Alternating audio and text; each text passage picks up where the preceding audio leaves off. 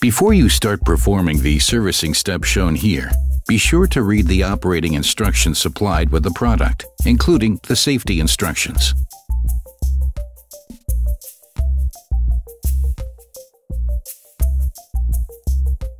Unload the suspension spring completely as described in the operating instructions, but only to the point of full tension release.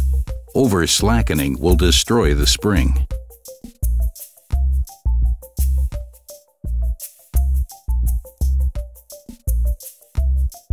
Remove the housing cover and the cable drum cover.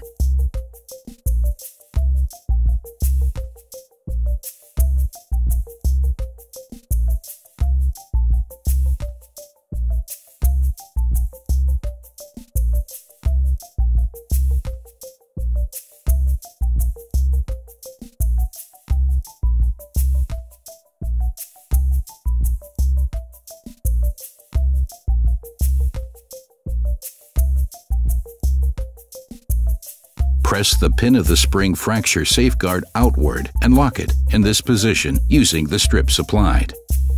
Remove the spring.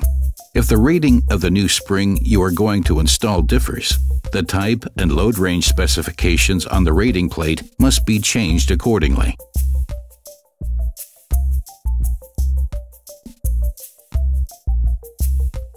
Insert the new spring, making sure to engage the spring ends correctly. Release the pin of the lock spring fracture safeguard.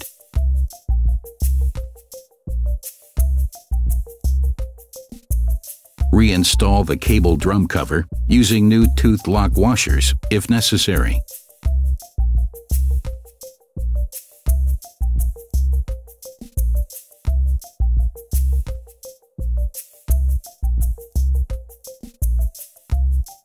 Then screw the housing cover back in place, again using new lock washers if necessary.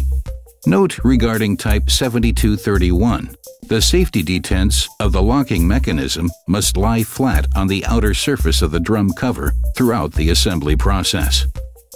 Adjust the load as described in the operating instructions. Detailed information is also available at our website, www.federzug.com.